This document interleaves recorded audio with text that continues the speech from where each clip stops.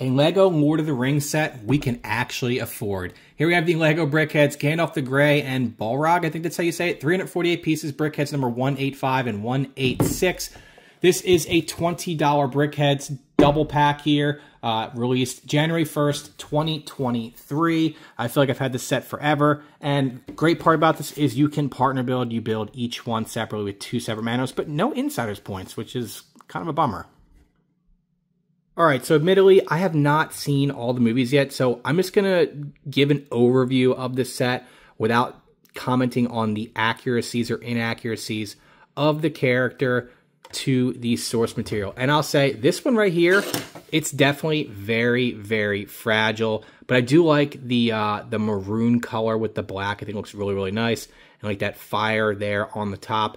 The things here on the back, I know they're probably not wings. Maybe they are wings, I'm not sure. He kind of looks like a dragon of some sort. Some of you guys have to comment and let me know what exactly this guy is. With the new sets releasing recently, I'm interested in them, and I'm going to have to watch all of the movies. It's something I haven't gotten around to yet.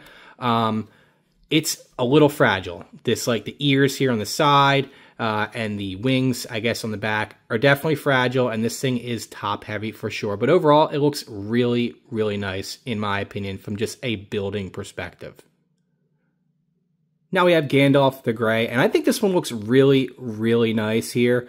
I'm pretty happy with this build. I like this one more than the other guy. And overall, this set, again, full retail price costs $20.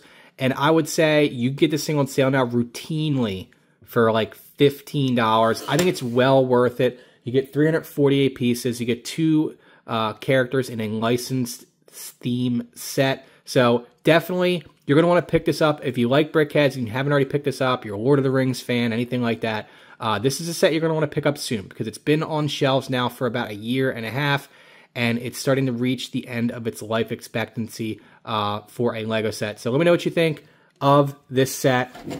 Do you already own it? Do you like me reviewing some of these older sets that have been out for a little while?